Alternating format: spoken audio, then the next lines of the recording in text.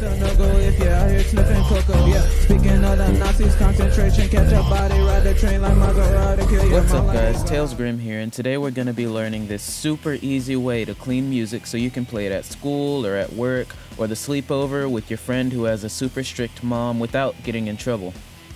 Now the first thing you're going to do is open the music file in Adobe Audition, which is pretty basic, so you should already know how to do that. However, if you don't know how to do that, then go ahead and leave a comment down below and I'll make a video on the basics of Adobe Audition. Now, back to the music.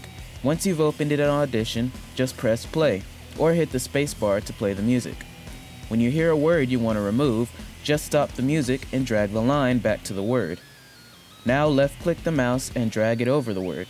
Once you've selected the word and it's highlighted, just go to Favorites in the top and select Remove Vocals. That normally takes the bad word out, but if you want to take it a step further, which I consider overkill, then you can even go to Effects and select Reverse, which will change the word completely. After you've done that, just do the same thing for the rest of the bad words and you're done. It's that easy. This has been Tails Grim. If you liked the video, then hit the like button down below, and if you want to see more, then subscribe and let me know what you'd like to see next in the comments. Thanks for watching,